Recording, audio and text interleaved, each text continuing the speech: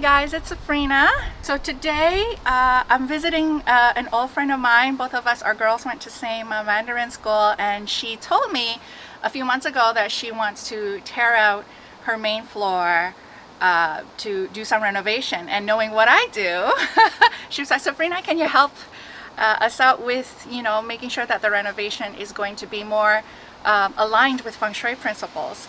And so I am here today at her home, and we've already gone through preliminary recommendations in terms of where things should be shifted to, and we've worked with the architects. So first things first is the feng shui compass. If you're a feng shui enthusiast, you don't specifically need a luopan like this, which is like a professional feng shui consultant's compass. You can use any regular compass. Try not to use your smartphone compass because it's not the best. But right now what I'm going to do is usually when we get on site, we take a look at what's the facing of the house. There is the common misconception that the facing is always the front door. That's not always the case, so be careful with that. In this case though, the address street is right here, and it's got quite a bit of car traffic. You're probably going to hear some cars coming in and out in the background as well.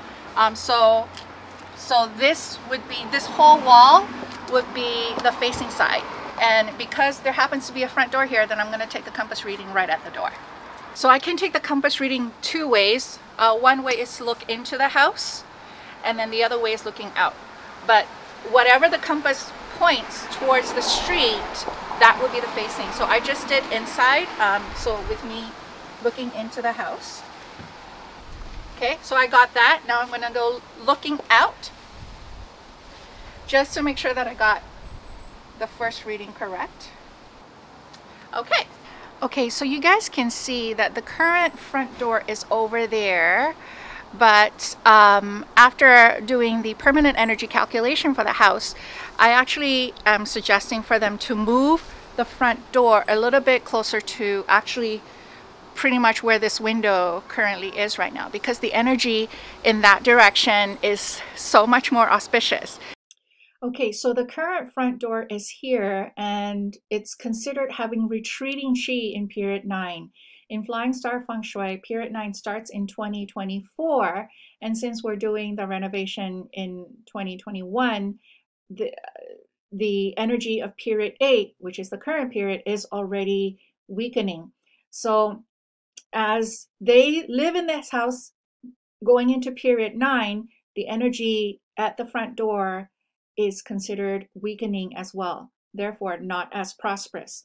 And because of that, I'm suggesting that she move her door over here.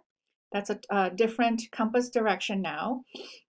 And that also is the space where she can make sure that she is clearing the staircase here, as well as clearing the tree that is in front of the window as well. So we were lucky enough to be able to find this position because it works really, really well for the family.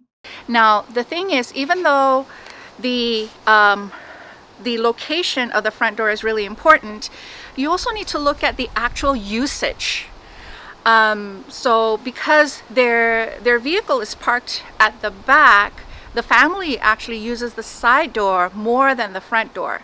So while it is good to have a front door that is auspicious, because the side door is going to be more highly used than the main door, then the feng shui, meaning the location and the direction of the side door, is in fact really important, if not as important as the front door. Now, continuing on the topic of doors. So the client actually runs a food truck business, and currently we are in their food prep area behind me here. It's a little bit dark, sorry about that. It's a little cloudy in Toronto today. But behind this wall here is actually the bathroom, and that's going to be torn down. So this is the back part of the house.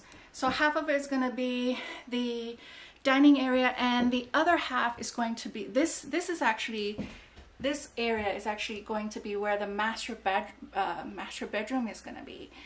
And going into the dining area here is going to be a sliding door. And I suggested initially the sliding door was all the way till the other end of the corner of the house, but I've suggested them to kind of have it hovering over here, right beside the wall that separates the dining and the master bedroom, because again, the energy at that sliding door is going to be really, really auspicious, especially as we go into period 1. And the backyard is right behind me there where the window is. You know, with 4 kids, they use the backyard a lot, and thus the sliding door is going to be accessed a lot as well. So you might as well also put the sliding door, another entry point for the chi to come into the house where it's going to be auspicious. Okay, so right now we are at the kitchen. The kitchen currently is in the northeast, and the client wants to move it to the opposite direction, which is the southwest direction. Not the best for the matriarch, but we will make it work. So here I am at the southwest direction of the home where the kitchen is going in. It's currently used as an office, and the stove is going to be floating somewhere around there. Now, usually for stoves, we don't like for it to be in front of the window. We do like stoves to have full solid walls. So the stove is, I think, actually is going to miss the window a little bit. And the positioning of the stove is going to be sitting, it has an auspicious sitting and an auspicious facing.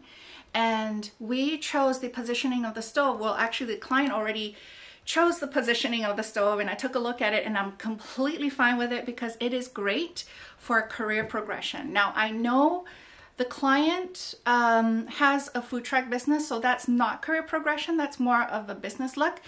We will tap into the money luck elsewhere. She is potentially going to be working for someone after she's done, you know, with studies and everything, right? So having a stove that supports career progression is always a great thing. Right now we are in the family room. That's going to remain as the family room even after the renovation. And the energy is not the best, especially for finances, but this being the family room, I'm completely okay with that. We just need to remedy it with more water elements, so more blacks and more blues in terms of the color theme to be chosen here. The 3 main areas that you want to make sure have the best energies are the front doors, or the doors, I should say, the kitchen and the bedroom. So as long as those 3 areas, or actually I should add a 4th, the office, the home office, especially with COVID, most of us are working from home. So those are the 4 main areas that you need to place in as auspicious a space as possible. All the other places like family room, living rooms, entertainment rooms, storage rooms, those can go into the less auspicious areas. Okay, so the bathroom is currently pretty much in the center of this floor, and it's a good thing we're moving it because the center of this house actually has really, really strong money energy, especially for the next 20 plus years. So we're going to open this up. This bathroom behind me, that's going to get moved off. So there's going to be more foot traffic here. And that means, remember in Feng Shui, it's not always about putting stuff. Feng Shui is also about usage. So even foot traffic, this being the center, so this is the side doors over here, and that side door is going to stay. So people are going to come in here and go into the kitchen, which is right over there, and this area behind me is going to get opened up for more foot traffic as well. So with higher foot traffic, more of the chi being walked in from the doors, then that also increases the auspicious chi for the house. The client is packing right now, so there's a lot of stuff all over the place. This whole thing is going to be torn down like next week.